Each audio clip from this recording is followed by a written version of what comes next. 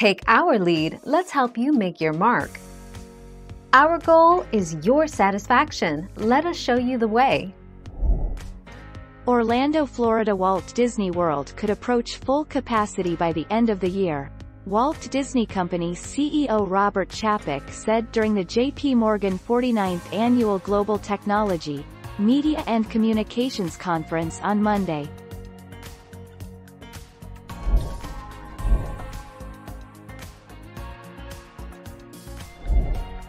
Take our lead.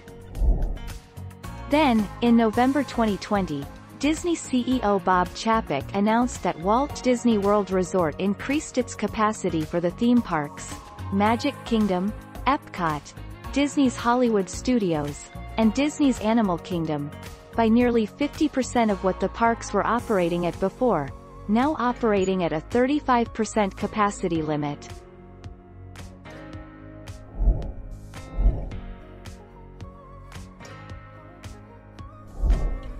Take our lead. It's possible that FastPass Plus will never come back to Walt Disney World. Some form of virtual queue will unquestionably return, but the FastPass Plus system and branding could be retired and replaced by something else entirely. Or, FastPass Plus could be supplemented by something new.